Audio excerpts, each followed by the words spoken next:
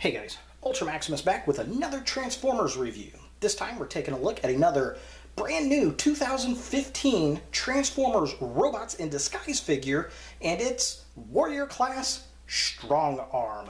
So this is the first Fembot that we get out of the series. She's basically, from the previews, looks like the new version of RC, but she's very green. She looks up to Bumblebee. She wants Bumblebee to train her to become a warrior, which is an interesting concept. I like the idea. I like the character, but my issue is if you look at the figure and compare her to the artwork from the show, she's way too bulky. She doesn't have the Fembot look to me, although her face does match. The other issue I have is her name, Strongarm. That is not feminine at all. I do not like that name for a female character. That is absolutely a guy's name. I would have preferred if they just went Chromia on this character. That's who they should have called her. It just a very masculine name on a Fembot. So that's kind of the hit and miss for me. Looking at the package, just like all the others, we have the Transformers logo on the side, very similar to Age of Extinction. We have the Robots in Disguise logo in the top corner. We have a picture of her in her vehicle mode, her name. There she is in bot mode. There's her artwork from the show in the top corner. We get the artwork on the side, so there's a close-up of her artwork, what she looks like on the show. Very cool, very fun. Bottom of the package, just like all the others. Here's everybody else you can buy in this wave. Here is the back of the package. Again, we have no bio on the character, so, I mean, we're walking into the show blind, basically. And, yeah, she's transforms in 8 steps. She turns into a police truck. There are her instructions. It does not come with instructions in the package, which is kind of interesting. And the big gimmick is you can scan the little logo and upload the character into an online game. So each one of these little circles is a different barcode. So that's a very interesting gimmick that they put into it. Now the characters do not have that little barcode logo around the Autobot symbol on the show. And if you notice, her little sticker is completely in a different place than what we see on the show itself. I'm wondering if the Takara versions are going to be different. But yeah, there she is, Strongarm. Why they're out so early, I don't know. Was this like 3 months early? Is it a preview set? Did they just want to boost sales? Was it an accident? I don't know. I don't care. Here it is. Let's get her out of package and see what the robot looks like. Alright, here we have Strongarm, or as I like to call her, Chromia, out of package, and she's a little mistransformed when you first get her out of the package. Her backpack back here is totally folded down. You have to fold this up, and it does give her a little bit more of a feminine look, but not much. She's still kind of bulky to be a Fembot, which I guess, I mean, not everybody's the same size, so I guess all Fembots don't have to be small, delicate, and petite. So sure, we'll go with that, I guess. Overall design is okay. I like the blue and the white. Definitely digging that color pattern. I've got kind of an issue with her hands here. They're like kind of inside the bits and pieces there. It's unfortunate that that had to happen. Her legs look good. I like the chest. I just wish that was a little bit more pronounced, her being a Fembot. Kind of a close-up of her sculpt. She looks pretty good. She has some light piping, but I don't know how well it's going to go.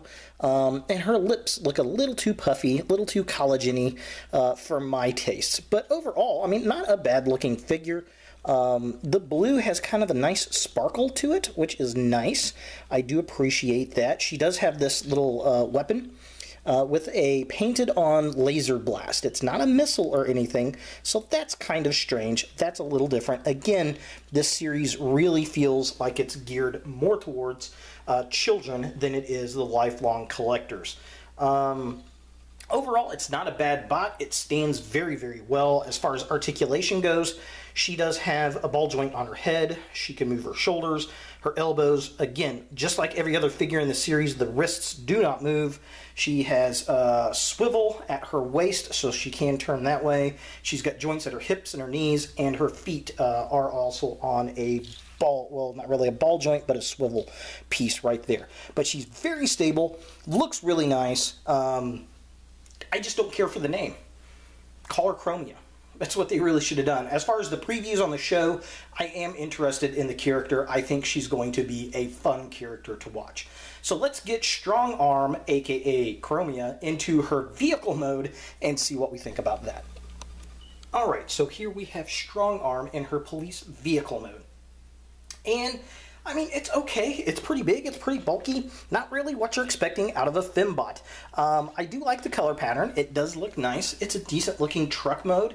Again, just a little too cartoony, mainly in the lights up here. I wish they would have made those translucent plastic. I think that would have helped this vehicle a lot.